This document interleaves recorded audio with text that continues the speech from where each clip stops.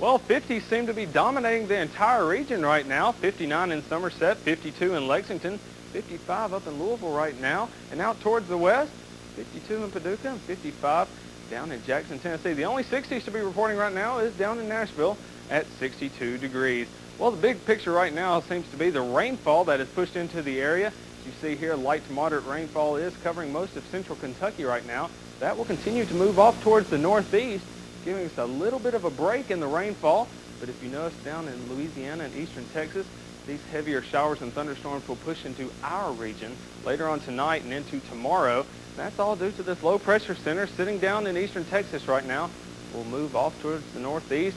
It'll be right on top of us tomorrow, giving us a better shot at showers and thunderstorms. The closer that low pressure system gets towards us, the better chance we have for thunderstorms. Right now, though, we do have light rain here at the station, 59 degrees, east wind at 5 miles per hour, and your barometric pressure is falling rapidly right now at 30.11. Here's the weather situation, though, right now. Here's the low pressure system sitting down in eastern Texas right now. It gave some heavy rainfall and some very, very cloudy conditions for those that were down at spring break, possibly in Gulf Shores or Panama City. But as far as us, we had a very strong southeast wind and gave us a very mild day today, and we will see some mild conditions tomorrow also, but we will be dealing with the rainfall. But as for tonight, cloudy, patchy rain off and on tonight, 48 degrees for your low. That southeast wind continuing at 4 to 8 miles per hour.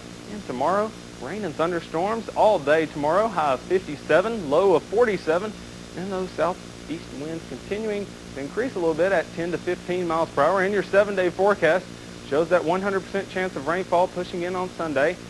Starting out your work week, it looks like a 70% chance of rainfall, and then 3 beautiful days with temperatures near 70, and unfortunately some showers and thunderstorms coming back in.